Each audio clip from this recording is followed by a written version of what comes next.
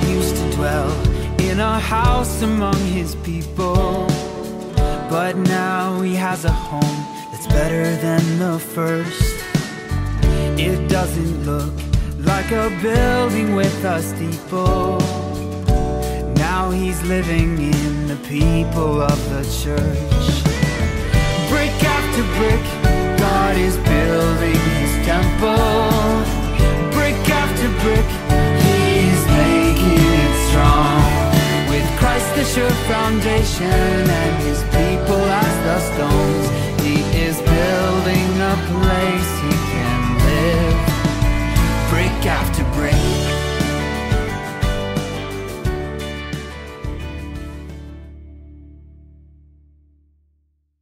Let me call your attention to the book of Genesis, the 13th chapter, and I'm reading from the New Living Translation. And in verse 14, you find these words recorded. After Lot had gone, the Lord said to Abram, "Look as far as you can see in every direction, north and south, east and west. I am giving all this land as far as you can see to you and your descendants as a permanent possession. I will give you so many descendants that like the dust of the earth, they cannot be counted. Go and walk through the land in every direction, for I am giving it to you." Verse 14 says, after Lot had gone, the Lord said to Abram, "Look as far as you can see in every direction, north and south, east and west. I am giving you all this land as far as you can see." I want to speak this New Year's subject, 2020 vision. 2020 vision. Well, here we are, days away, if the Lord permits, that we would enter into a new year. And it's sort of a big one, 2020. It sounds so futuristic. I remember being a movie fan and a horror fan and a sci-fi fan. In 1968, there was a big hit called 2001: A Space Odyssey. A big hit. I didn't care for the movie. It didn't make a whole lot of sense to me, but I remember when the movie came out, and the title alone, 2001. And I remember thinking back then, I'll be dead by then. I mean, it just sounded so far. It sounded so distant in the future. What will that be like in 2001? And now here we are, made it to that and past that. They even made a sequel to this in 1984 called 2010. And now that is history. That is in the past. During New Year's time, particularly with this 2020, it's natural for us to look back, reminisce on where we have come from. The advancements, things that have come and gone, our society, our technology.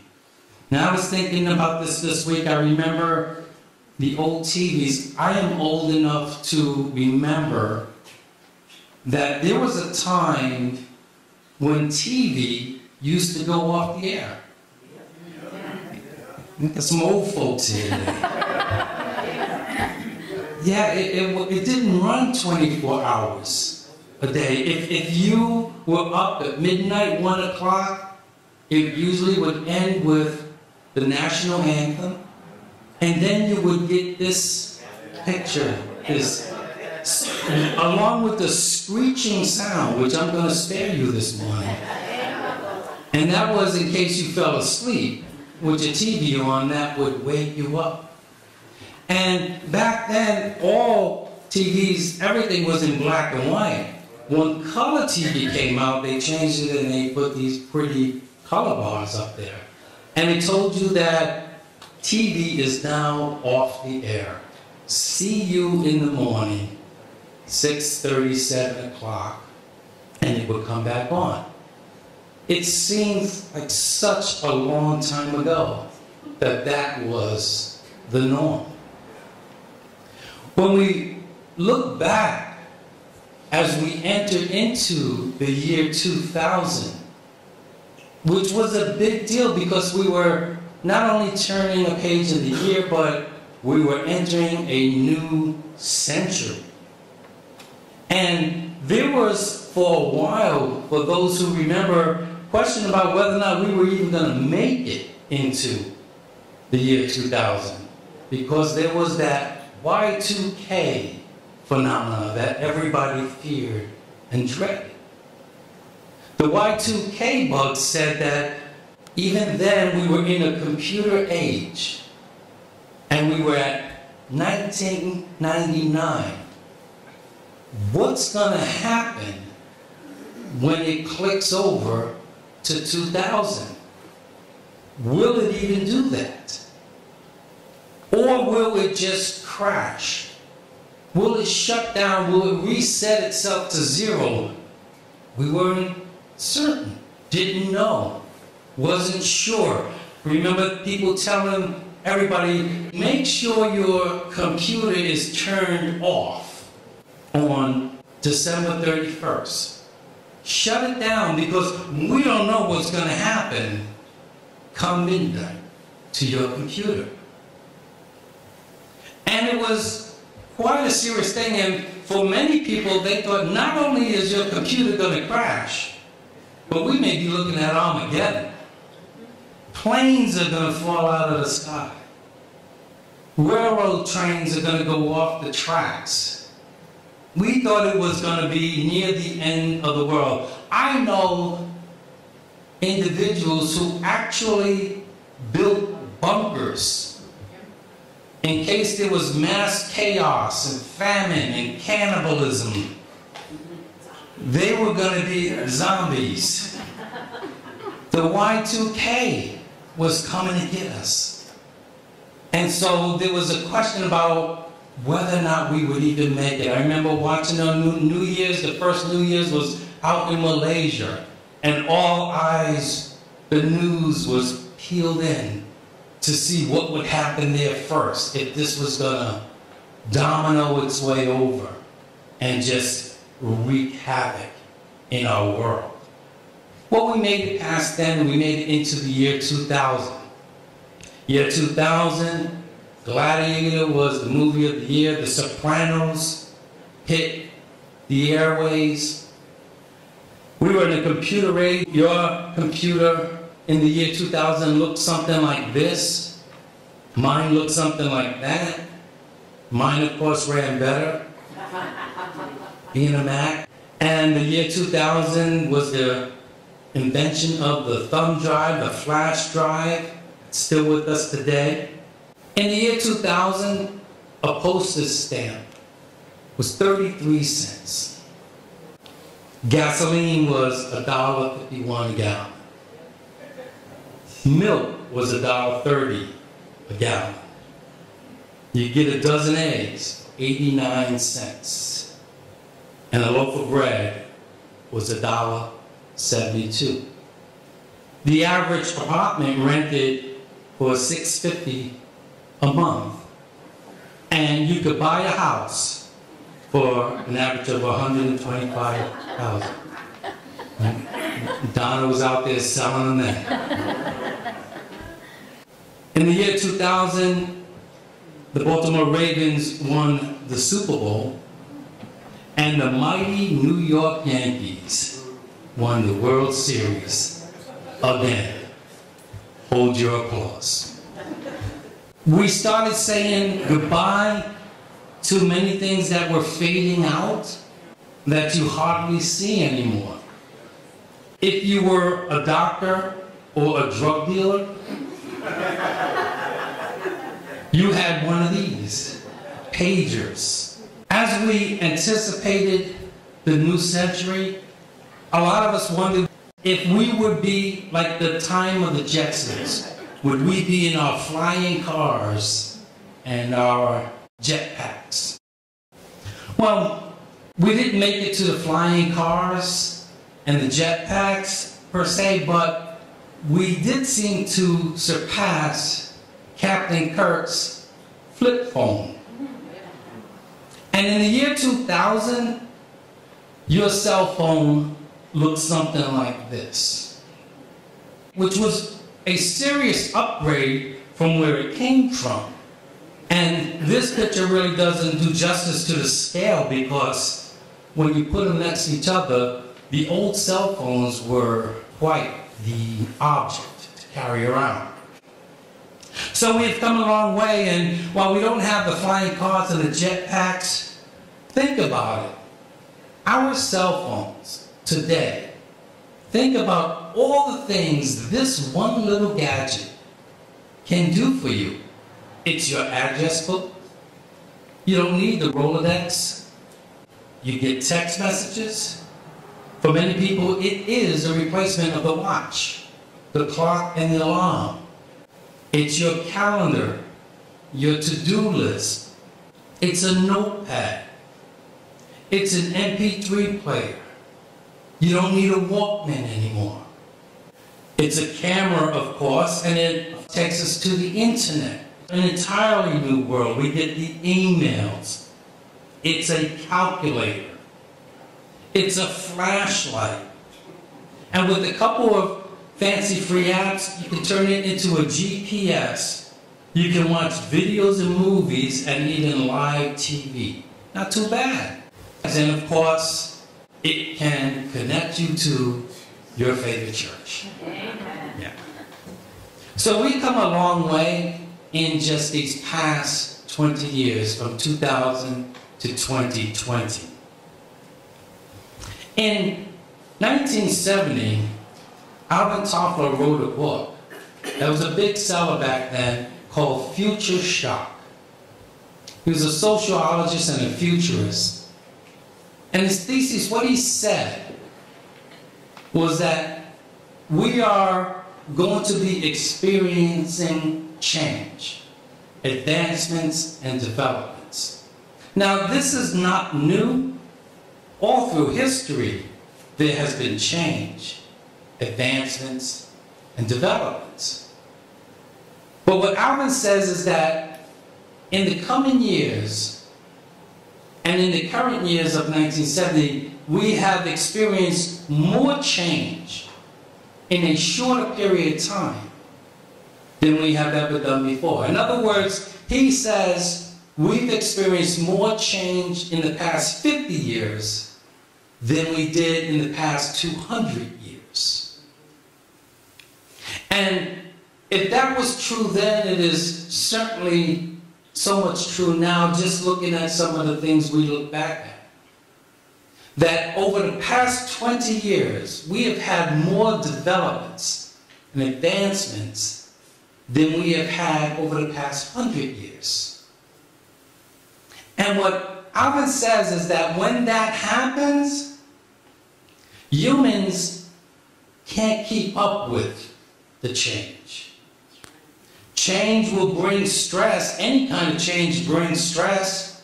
Change your job, change your residence. A certain amount of stress comes with that. Even good change brings stress. You get married, you get engaged. It's a change, it will bring stress. So, stress is a normal response a natural response to change, but when you get so much change that you can't keep up with it, Calvin says you run into future shock, where it renders you almost immobile, where you become riddled with anxiety and fear, verging on panic because you don't know what's coming next.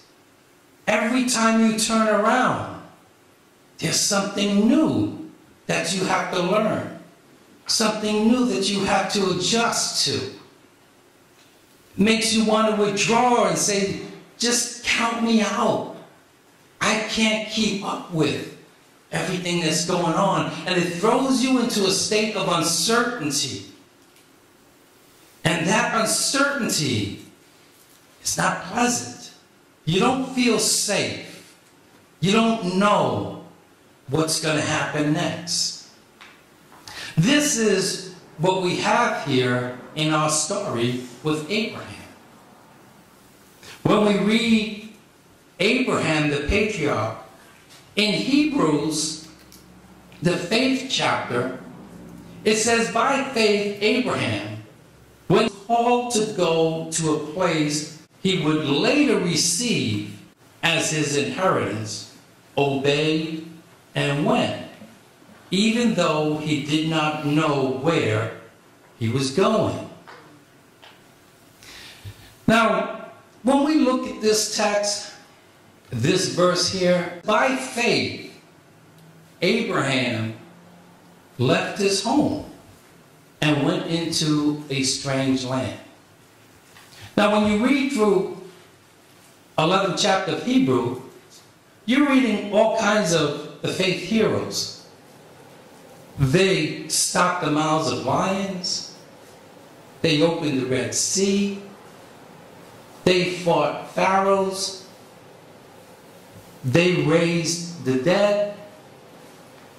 A lot of tremendous, miraculous things that are a credit to these people of faith. We get to Abraham, and what was his big feat? He left home and went to another country. We can say, like, well, that doesn't seem like a real big deal. Yeah, sure, there was probably some anxiety. When we go to travel, we go through some inconvenience, maybe some language barriers, some money exchange issues. But for the most part, we can travel almost anywhere in the world and find a level of similarity to bring us some functionality and comfort. Wherever you go, you'll find a McDonald's somewhere. And so again, it doesn't seem like really such a big deal that Abraham left his country and went into another land. Did that really call for a whole lot of faith to do that? But in the ancient world, people didn't move around a lot, because moving around was too uncertain. People died where they were born and where their ancestors were born. People did very little moving around. The philosopher Socrates, the teacher of Plato, was put on trial because he said he corrupted the youth and was teaching false doctrines. So he was given a choice for his penalty. They said, Socrates, you've been found guilty. You can do one of two things. You can kill yourself, or you can go into exile. You can leave this land and never come back.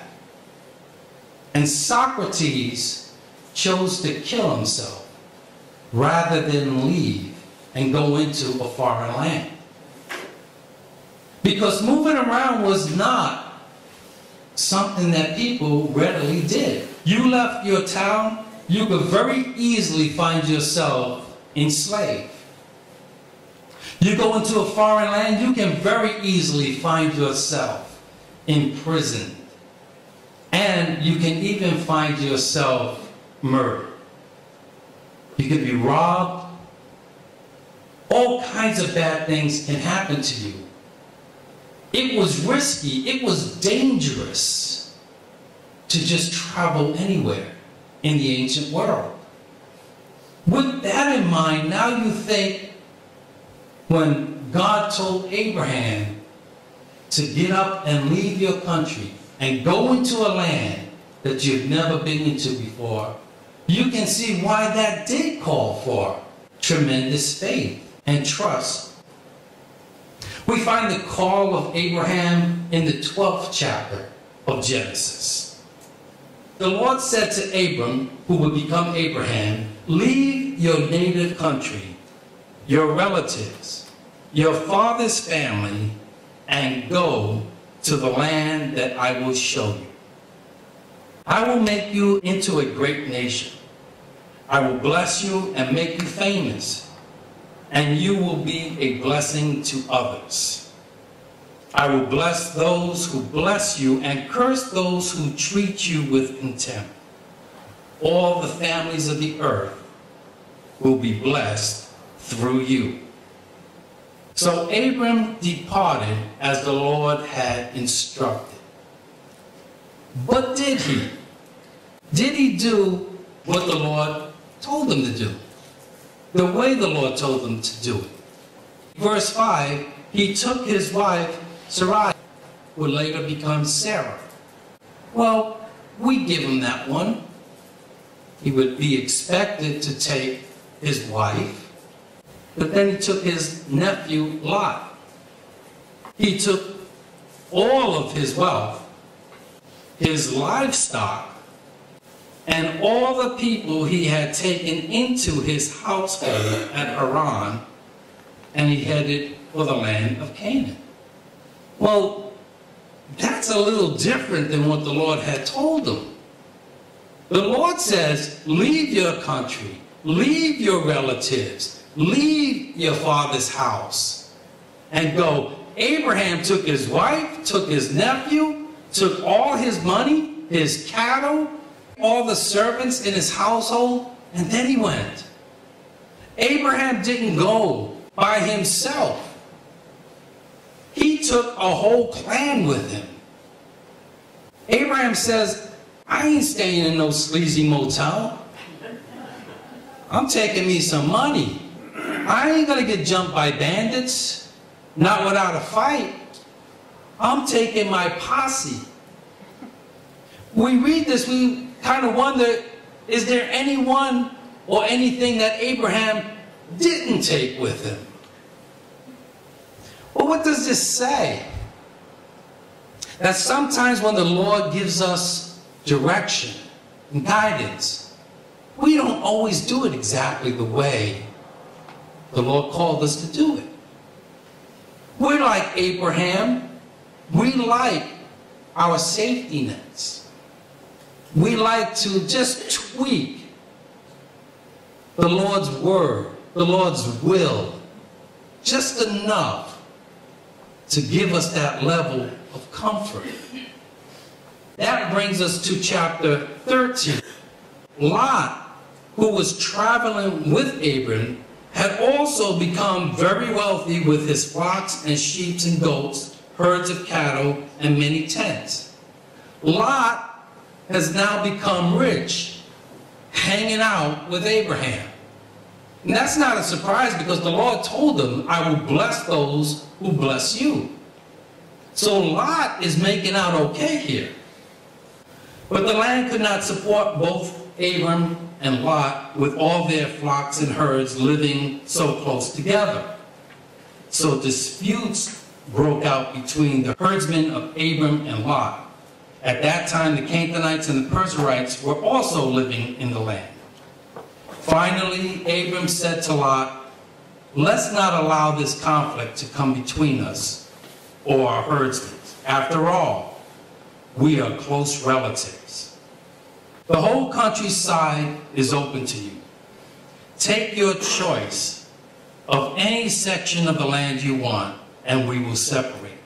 If you want the land to the left, then I'll take the land on the right. If you prefer the land on the right, then I'll go to the left. So understand what happened here. There's disputing among them, and they can't stay together anymore. Abraham says to Lot, I'm going to give you first dibs. You pick where you want to go. I'll let you choose. Now, Abraham didn't have to do this. He could have just said, you need to go back home. After all, Lot was traveling with Abraham. Abraham wasn't traveling with Lot. But he says, I'm going to be a nice guy. You pick first. You pick what you want for yourself, and I'll take the rest. Lot took a long look at the fertile plains of Jordan Valley in the direction of Tyre. The whole area was well watered everywhere, like the garden of the Lord or the beautiful land of Egypt. This was before the Lord destroyed Sodom and Gomorrah. So Lot looks out and says, okay, I'm going to take that land. Nice guy. So Abram settled in the land of Canaan, and Lot moved his tents to a place near Sodom and settled among the cities of the plain. Now I want you to also notice that he took a place near Sodom. It was in eye view of Sodom. But the next time we read about Lot, he's in Sodom. And he's in trouble. And that's another message for another day. But where does that leave Abraham? Well, this happened in a place where they pitched their tents between Bethel and Ai, where they had camped before. Bethel was a barren land. There was nothing but rocks there. It wasn't like Lot's choice. It wasn't like the fertile grounds in the plains of Jordan. So now Abraham is standing there.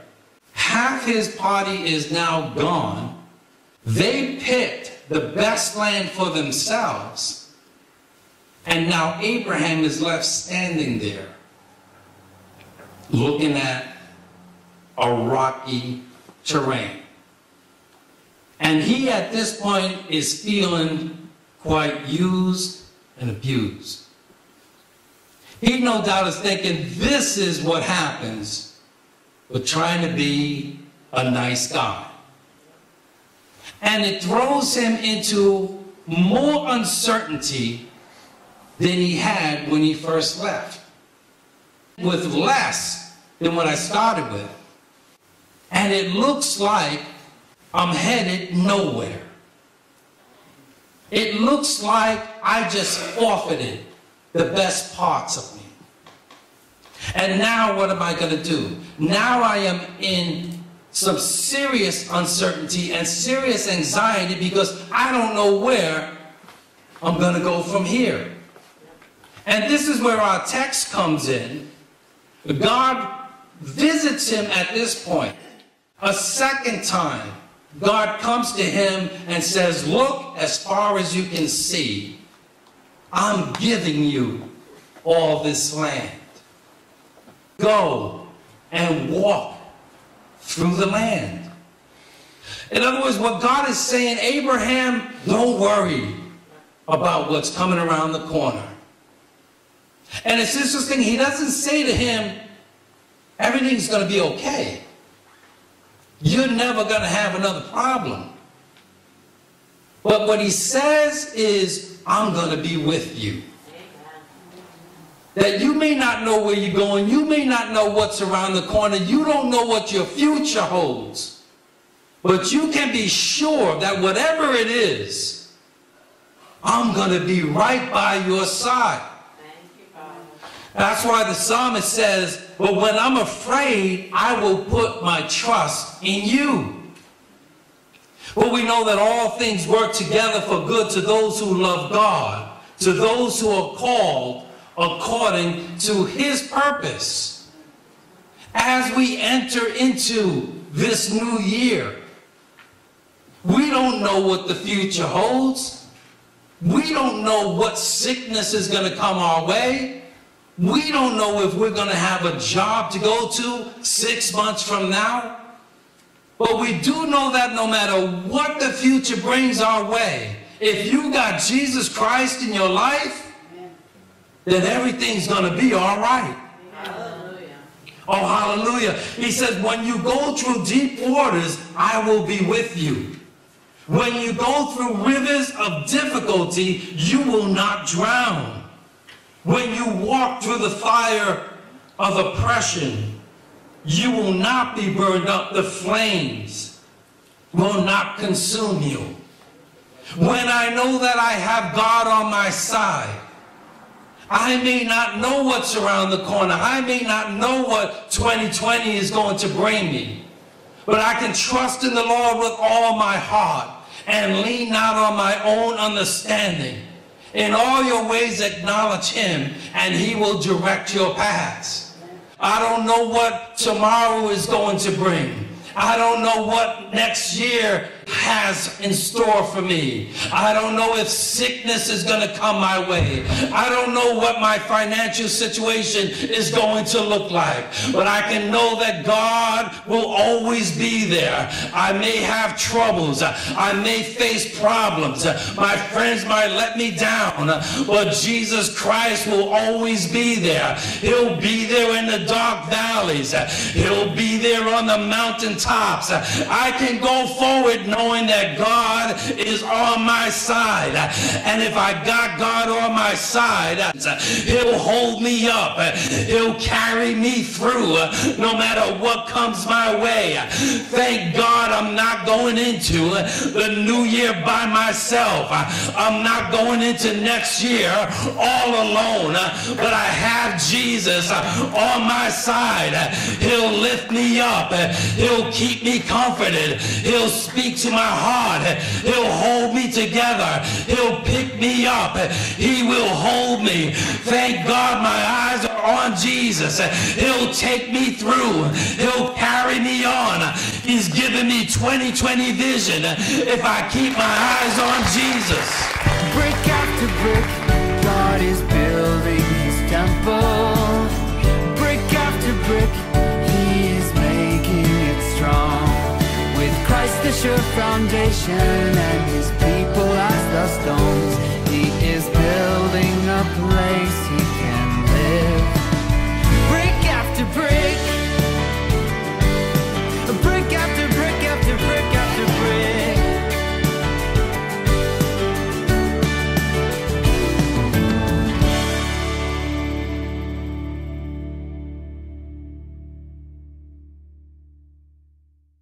Brick after brick, God is building his temple. Brick after brick, he is making it strong. With Christ the sure foundation and his people as the stones, he is building a place he